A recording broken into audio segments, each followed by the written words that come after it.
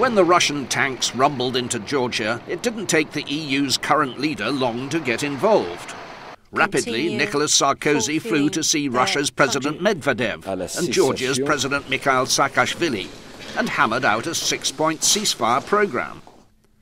Mr. Saakashvili has since revealed that in those early days he took just a single phone call from Britain's Prime Minister Gordon Brown.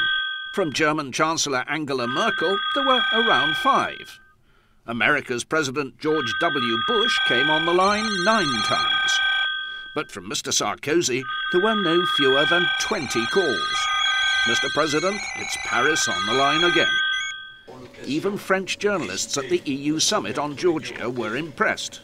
This Georgian crisis, he handled it quite okay because he went there, he is the guy of action. He loves action. So whenever action is needed and required, he's there. In the year since Mr. Sarkozy became French president, he's rarely been out of the headlines or, it seems, off an aeroplane. He's been to the US to repair the relations with Washington soured by his predecessor, Jacques Chirac. I want to be your friend, your ally, your partner. He loves America. He loves the United States.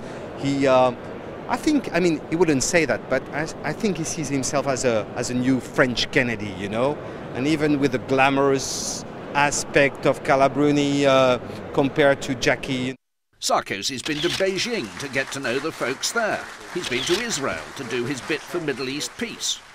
Generating pictures for which any politician would sell his grandmother, he's welcomed to Paris the former Colombian hostage Ingrid Betancourt. With new wife Carla Bruni, there was a hugely successful official visit to Britain. When 10 French soldiers died in Afghanistan, he flew there instantly. They fulfilled their duties to the fullest, and it cost them their lives, which reminds us that being a soldier is a job like no other. He's become Europe's best-known politician, and Sarkozy's dipped poll ratings are climbing again.